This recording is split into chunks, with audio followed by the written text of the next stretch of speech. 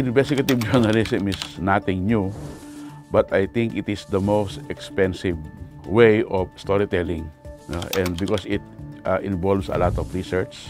Unlike writing for straight news, you just report the facts based on what you see and what you heard, and it's actually breaking the news story.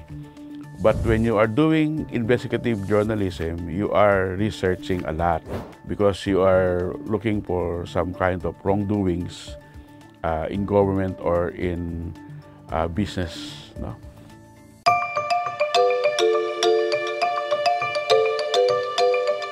You talk to a lot of people, you get a lot of background, and usually a story would last for months to years. For example, when we did the Duterte's drug war, it started in 2016.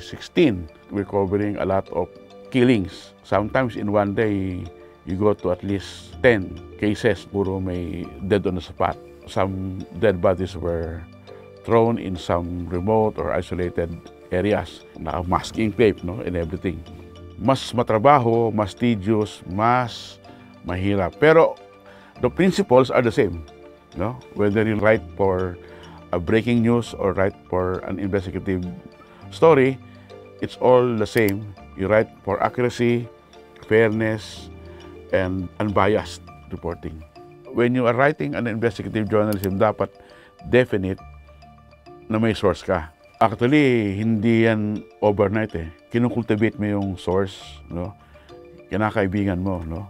Nung ginagawa namin yung Duterte's drug war, ang source namin doon ay mga pulis, mga high-ranking generals. Etong mga to, nakilala ko, tenyente pa lang.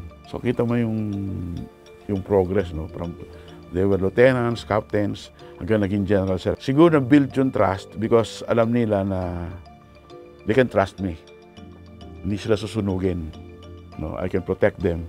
In our case, no, during the Duterte administration, si Duterte nagalit sa ibang publication kasi hindi solid yung information. No? Pero ang Reuters, in all 10 special reports in 17 months, hindi dinenay ni Duterte. Because we always see to it na kunin yung side nila. So pag may ginawa kaming storya, pinapadala namin ng questionnaire, yung Malacanang, si Harry Roque o yung police. They are free to respond to us. Yung story na yan, hindi ko inaasahan na mananalo kasi alam mo naman yung Pulitzer is US-centric. Yan yung pinaka-first na Philippine-based story written by one of Filipinos, no, journalist. And siguro, I'm the second after Carlos P. Romulo, who is based in Manila, who won the Pulitzer. Siguro, we were recognized because of the stories we did, no? Our story is different because we traced, no, yung how the drug war started, sining pumapatay, sining mga biktima, and then we shattered the belief that vigilantes were behind some of the killings because we said that these are police officers. A lot of research will give you a lot of branches, ano, kasanga-sanga.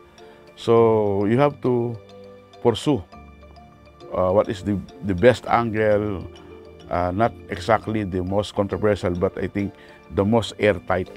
Kailangan solid yung story mo based on evidence, based on facts, tsaka based on truth, siyempre.